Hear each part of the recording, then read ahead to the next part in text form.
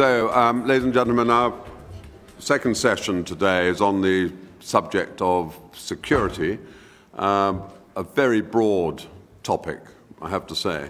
And some might believe, as I do, that probably one of the greatest threats to our security is the topic that we were discussing in the previous session, which is mass uncontrolled immigration. But I'll put that in brackets because we've discussed that already this morning.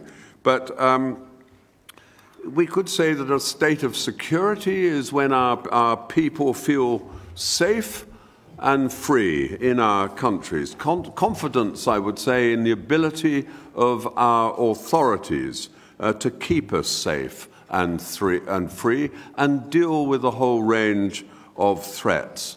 And as we will all know, the range of threats is enormous.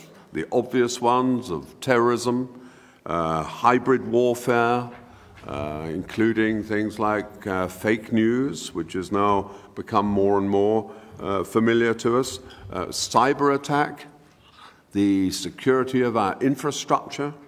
There are threats at all those levels. And at another level, the threat of rogue states, and indeed of non-state actors, particularly now if we go to the top end of the level of threat, and that is when a rogue state or indeed a non-state actor gets their hands on a weapon of mass destruction.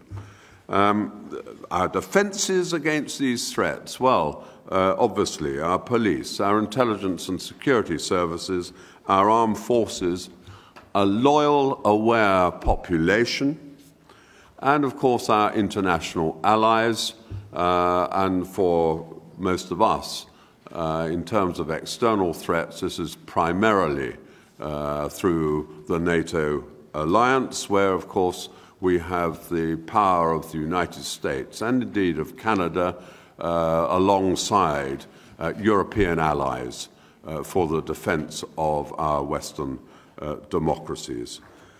The hindrances to our security, well, I'll be a little controversial here. Some of the hindrances may be this obsession with human rights, maybe this obsession with privacy laws, the way they are so often provocatively and wrongly interpreted.